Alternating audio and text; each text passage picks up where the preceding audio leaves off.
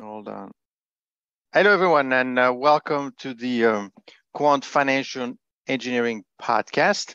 So, my name is Patrick Zoro, and I am here today with Charles Dotson. I don't often do that because Charles is a graduate of the program, and I thought that we usually tend to have more senior researcher and practitioner on this program. But I think that it doesn't really mean anything because in this particular case, I think that Charles is working on something quite interesting. Essentially, and I will let Charles introduce himself and talk about his project, which is getting a certain amount of interest from some people on Wall Street. But essentially, what he's looking to do is using his algorithm, he has built a trading strategy and quite successful, I might say. So, Charles, further ado, introduce yourself a little bit and tell us how you came up, a bit of a history behind this strategy and what it's supposed to be doing. Yeah, I'm Charles Dotson. I'm going to be graduating December 2023 from the program. And essentially, the idea was this crazy idea that I had with no footing or anything, and through some of the advisors of the project in the beginning, it moved away from trying to model asset prices as waves, create wave functions, into just a pairs trading strategy. And from there, I had a hard time understanding how people pick the pairs, right? Because I already knew correlation wasn't the best measure. So I created an algorithm to pick the pairs. And then I chose a small universe to test it out on. And it worked. And that's essentially what happened.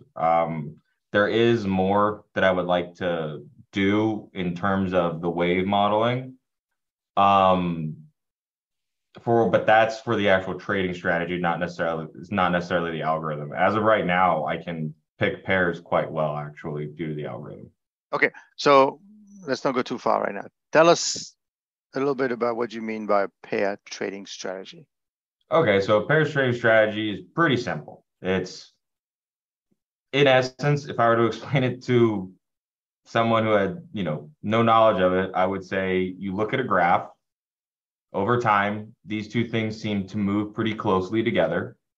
And when they stop moving closely together, you buy one and you sell the other, because then they'll come back and start moving together. The idea of it is quite simple. And that's what you mentioned, correlation. Right. And then correlation, it's not a great measure. You should probably use co-integration. But then even then, if you just use co-integration, that it might not yield great results over the long term. So you need a sturdier filtration to choose proper pairs. It's interesting you say that about correlation because Taleb Nassim also is not a big fan of correlation. He had a whole video on that a while back. Mm-hmm. So, and you're getting away from the more accepted, I guess, metrics or statistical methods, because when you say that correlation doesn't work, is it because you mentioned something else that's better than correlation? What is that? All it is, look, correlation should be used. It is a great statistical measure. But if we are trying to create some form of decision making that is going to yield us long-term results, it's not the best measure. One, because it's really only used when the process is linear, and if we can look at asset prices, we know that's most likely not the case. Definitely not the case. It doesn't really account for randomness. Even if you have a stochastic process that's highly correlated, it still over the long term, like what I'm trying to say is correlation is great for the short term. When you use co-integration, essentially you're looking at the co-movement, which is essentially what we want, right? If we want the co-movement of two things that move together, that should probably be a measure that we want. Okay. So we're going to use co-integration. Mm-hmm. And that's what you used. So what Yeah. did you note? And by the way, what type of coding did you use or language did you use to move around that universe? Python. Python. Okay. Mm-hmm. Yeah. So co-integration works. And then there is another thing is for if you're looking to pairs trade, um, and the spread between the two assets, they should be mean reverting. So you need a score to measure mean reversion. Then you can use the Hurst score. I think that's probably the best measure right now. Um, if anyone's going to get into this, I probably wouldn't use. I mean, this is getting into the weeds. I wouldn't use the second moment of the Hurst score just because it's not sure. If you want a mean reverting process that's been mean reverting for, 70 years, that's great. But if you're looking for a more short-term relationship, um, I would look at the first moment of the Hurst score. That's getting into the weeds, but yeah. Okay. How long have you been working on this thing? I mean, since we got here, I mean, I remember when I proposed the thing, and then everyone was like, "That sounds really cool. Good When you luck." came to me, it had something to do with waves and the ocean, and and then it ended up being a pairs trading. But that's okay. Yeah. So that's about a year ago, really. Yeah. You Yeah, you actually, you yeah. Right yeah. when I proposed it would be a year ago right now. Yeah. What was your biggest challenge in doing this? Um,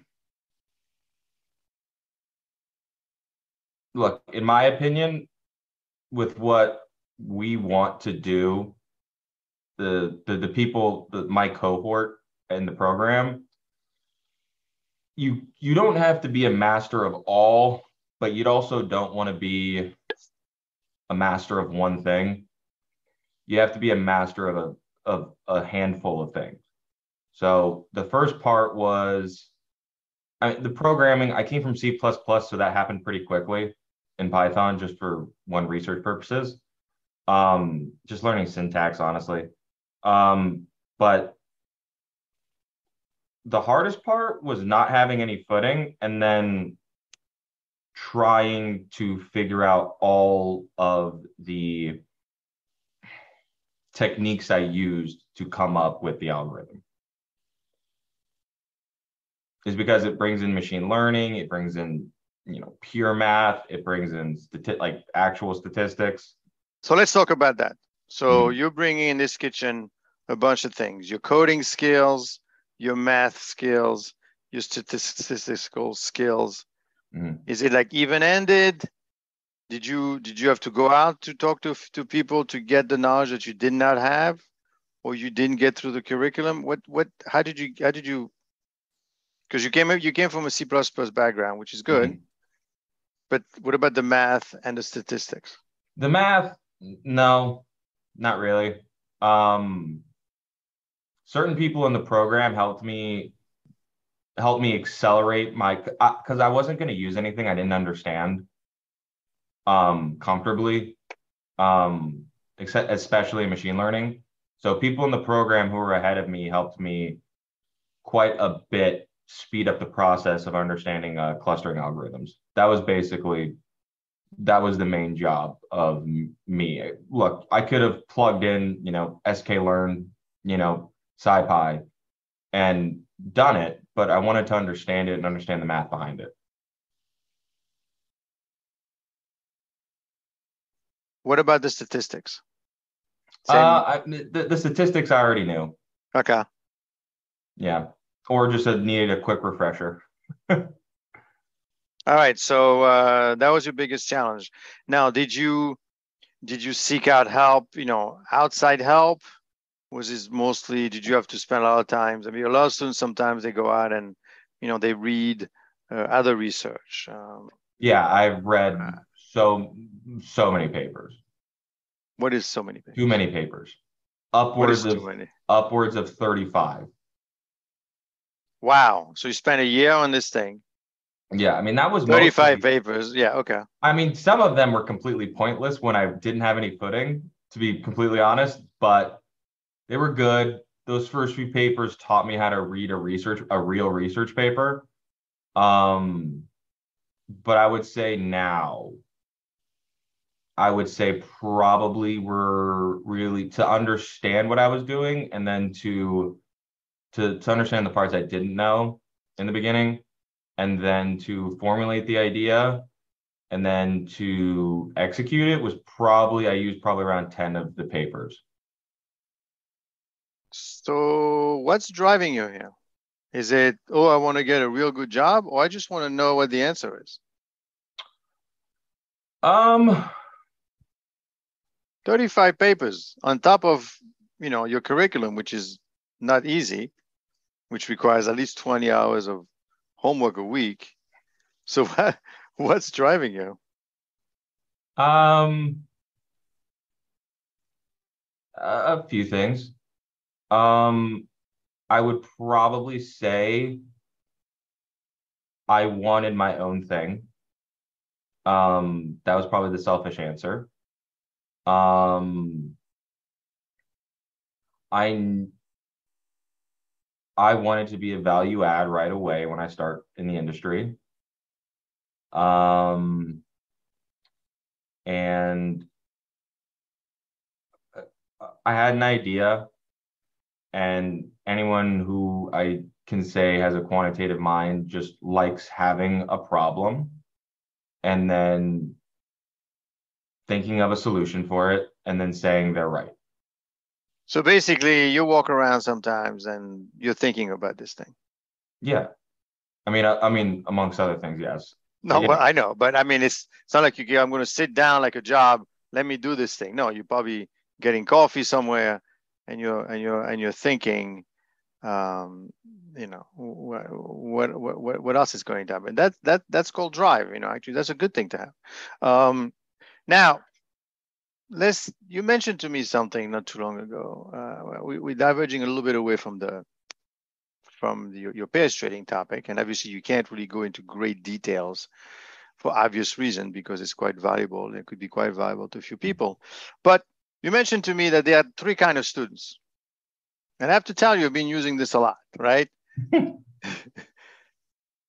Tell it to me again in your own words. So I I was on the phone with a former graduate, my really good friend Jack Dean, and whenever we're on the phone, it's quite fun, but other times it's really interesting. Other times it's that 3:30 feeling, and we just need a vent. Other times we're friends, and I noticed that whenever kids come into the program, they needed they needed a path, right? Because it's very easy to say, I'm going to pick the quant risk track, go into research or risk, or I'm going to go into data science and be a data scientist, or, I can see people, falling in love with the computer science of it all and just actually going to go for a PhD, whether that be in math or computer science, so on and so forth.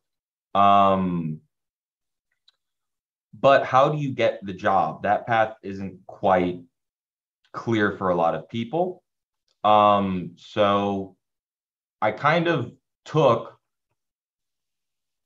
the 3 or 4 people that I was closest with to coming here, and it kind of just so happened we all went about getting to where we wanted to get to in different ways, just based on who we are as people. Um, so essentially, I mean, it's hard because you kind of have to know yourself quite well be honest with yourself. Because I would love to be a great test taker. I would love to be able to memorize all of the vocabulary and the hot buzzwords and everything. But essentially, that's not who I am. I'm the guy who likes to have ideas, build them, test them, and I like to do the work, essentially. So from there, I kind of said, okay, well, there's 3 people. There's the people who have these are the extremes, right? You don't want to be sold onto one thing, right? But there's 3 paths. And if we talk about the extremes, there's who do you know? There's